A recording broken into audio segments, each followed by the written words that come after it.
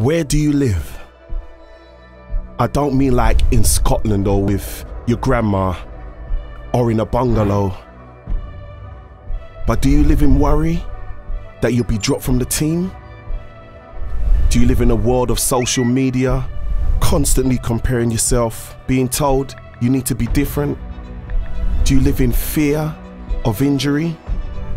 Do you live in hope that you'll make it pro? Do you live in denial? Live in hatred? Live in sadness? In a broken world, life can be tough. In fact, the Bible says that we live in darkness. The people living in darkness have seen a great light, and those living in the land of the shadow of death, a light has dawned. There is a light that means we don't have to live in darkness anymore. There's only one source of that light. There's one source, one person that can shine a light into the darkness so many of us live in. Who does this light shine from?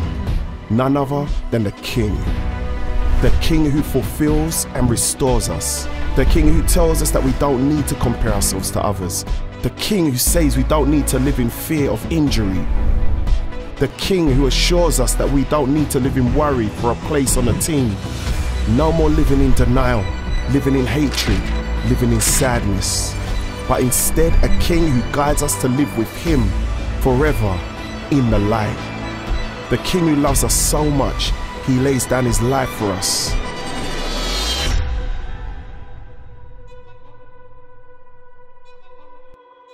Make way. The King is here.